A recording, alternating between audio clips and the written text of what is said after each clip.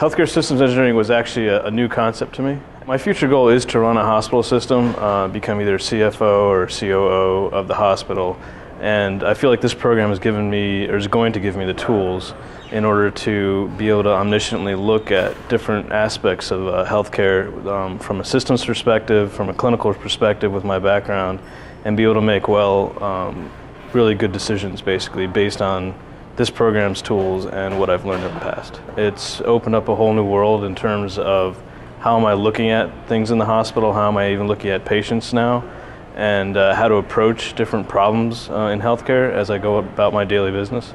I think the healthcare industry over the next 10, 15 years is going to experience a great deal of change, both with the political changes and the even feasibility of business as it is now currently.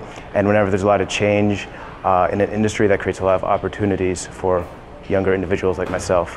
What you get from this program is you get a lot more of a business sense of it and looking at it larger system opposed to just one individual aspect. And then once you combine all of those things together, you come up with a unique business solution. And that's what this program focuses on mostly. You need technology in terms of systems engineering, especially current day. It's really important to basically make your processes and systems more efficient.